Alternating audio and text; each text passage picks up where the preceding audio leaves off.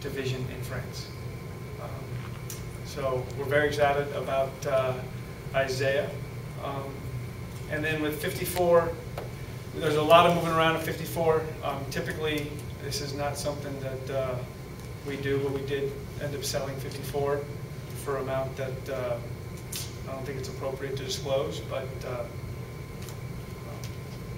think we did pretty good. So I'm happy to answer whatever questions you have. When you, never mind, I can't phrase it that way. Was the idea in the second round to get players or some more players like Isaiah where you could develop? Yeah, so I think roster spots are something we're always managing, and it was certainly something that we looked at this season. When we look at our current roster,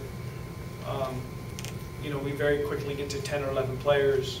You add, be it 1 or maybe 2 players in the first round, and you get to 12, 13, and very quickly the roster starts to fill up, and there's certainly positional needs that we're going to have to address, be it through trade or free agency. And so I think in the second round we did explore opportunities to move up. We explored certainly opportunities to move back. But all of that was going to be for candidates who were willing to play internationally and to continue to play overseas. So I do think it's likely that Isaiah will end up playing internationally, but I think there's actually a pretty good chance he might be able to play Summer League for us, which would be nice. So, you know, we explored a lot of options, but it's one of those, I think it's one of those challenges that everybody's faced with managing a roster. And so we certainly went to the second round with a strategy as to identify players who we believed could get into a program internationally. And this, as most of you know, is something that we've done here a number of times. We hope, you know, we believe it's an important part of our program. Can you speak generally on the draft as a whole, on how it sets you up going into free agency? Or are we not there yet? Yeah, I think our draft strategy is many times the same. As you know, we're trying to draft the best player, regardless of position, over the life of their career, who fit within our core characteristics. And we feel good about what we've been able to do over the last couple of days. And you know, I will say Kent Bazemore is absolutely a Hawks priority. We love Kent. He's a huge part of what we do. And I don't think there should be any confusion as to how important Kent is to us. Follow that up, I mean, you stated from the beginning, even during the season, that Horford and Bays would be the top 2 priorities. I mean, I guess it goes without saying Al will be top of the list priority when free agency begins. Yes, certainly. So obviously you recognize the fact that he is going to be sought after by a lot of teams. Knowing what you have to offer, knowing comfortability, how shocked would you be if that doesn't go in your favor?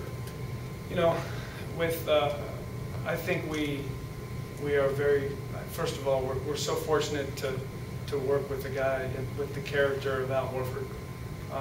We also believe in the quality of our relationships that we have built over the years. At the same time, we always respect a player's right to choose, especially as an unrestricted free agent. But Al has been, is, and will be a priority for the Hawks, and I think we feel very good about it. Is it safe to say that wing depth overall was a priority coming into this, or is that how your draft board unfolded? Yeah, you know, it was kind of the draft a little bit. We certainly targeted, there was a number of players at different positions that we targeted that just didn't break our way. Or maybe we had, you know, maybe we had these wings, you know, ranked higher than how it ultimately played out. You know, I think we've said this, in our view, it was kind of a deep mid-rotation player draft. You know, we're always thinking about how players may fit together, because that's kind of the way the Hawks play.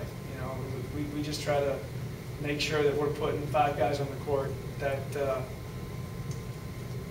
that just complement one another. And so when we went into this draft, we were very aware of that. And ultimately, when we're done, we think we're going to have picked the guys that fit one another and complement not only each other, but the system well. Just in case the Oakland point guard ends up being a name that we're talking about in a few years. Yeah. How difficult was that decision? Obviously, a fan might look at what he did in the combine, 44-inch vertical, no. and the numbers he put up, and think, why would they sell rights to this guy? Yeah, fantastic year. Very good player. I think great, not good athlete. I would just share that it truly comes down to roster spots and our inability to make sure that 54 was going to be on the roster.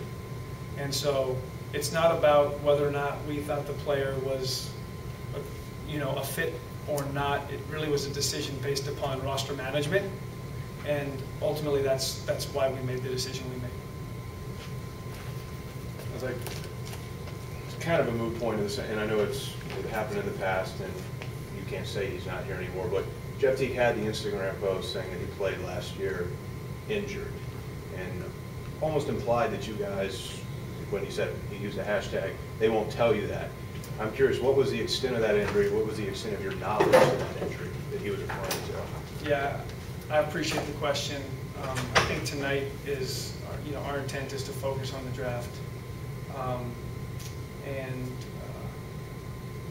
And I just don't think it's appropriate for me to comment any further. As far as the draft overall, how would you grade yourselves? I mean, obviously there's other things you can't label. I'm curious about. One of the things I think one of the things I think is fascinating about the draft is this draft grade. And I'm certainly not going to ever grade myself. We're always looking for opportunities to learn and grow and improve and study past drafts. At the same time, we're confident in the work that we've done and the time that we've put into this. I think it's important that I pause and mention the work that was done by John Treelor, our Director of Player Personnel, Jeff Peterson, our Assistant General Manager, Mike McNeve, our Director of Basketball Operations, Donko, our International Scout, our assistant coaches for the work they did and have done, Matt Elijah, Michael Blackstone. So many people have put countless hours to pull this off, and draft grades, and I certainly respect how much fans love and read those. I don't even know what they are, right? Those posts, but our focus is just on the work. Just trying to identify the best players who fit for us, and then get them into our program. And I'd also say this is the beginning for us. We view this as the beginning of the next step in the transition into their careers. And oftentimes it seems like the draft is the end, and then we're kind of done, and that's not our view. So. Is there any chance that Virginia does a step up in competition if he stays overseas? Yeah, so I just had a conversation with his agent, and I believe there's already a club that he's potentially working with, but I don't exactly know those details yet, but certainly that would be our hope. I'm excited. He's from just outside of Monaco, so any chance you get to go scout in the south of France,